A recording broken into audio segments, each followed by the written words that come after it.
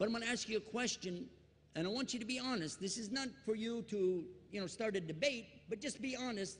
Was Jesus a Catholic?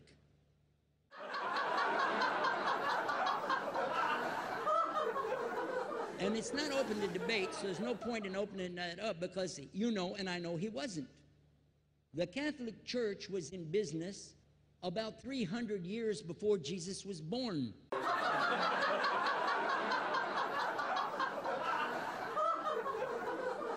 It's on their website. Don't go like this. It's on their website. That's where I took it from.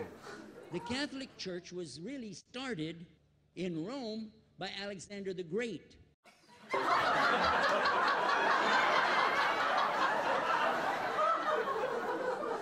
know what the word Catholic means? It means universal. It was the universal church for the Roman Empire. If you didn't join it, you could not be a Roman citizen. Nonsense! Pathetic nonsense!